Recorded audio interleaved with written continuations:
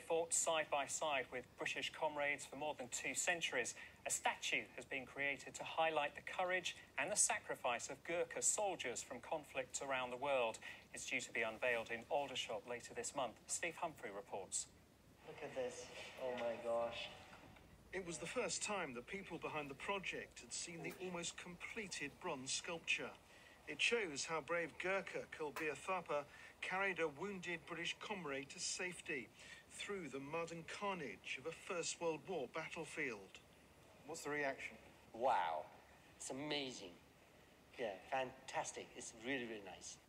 The young Gurkha had already rescued 2 of his colleagues, but went back for the soldier from the Leicestershire regiment. He was the first Gurkha to be awarded the Victoria Cross. To see almost the end product, it's just amazing. And when it actually stands on the plinth, I'm sure that is even going to be far better.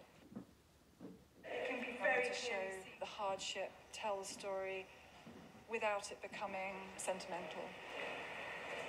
Sculptor Amy Goodman says it was an extremely challenging project, portraying Kulbir's gallantry with historical accuracy.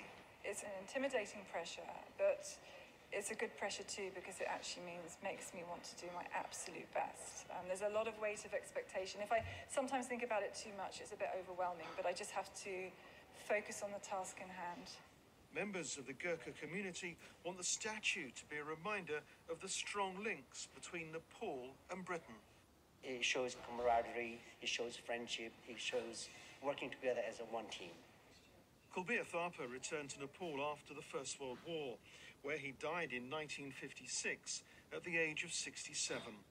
It was lovely today because they saw it in the bronze for the first time, and I wanted them to wait to see the wax applied because that lovely lustrous richness of that red and the ferret came through.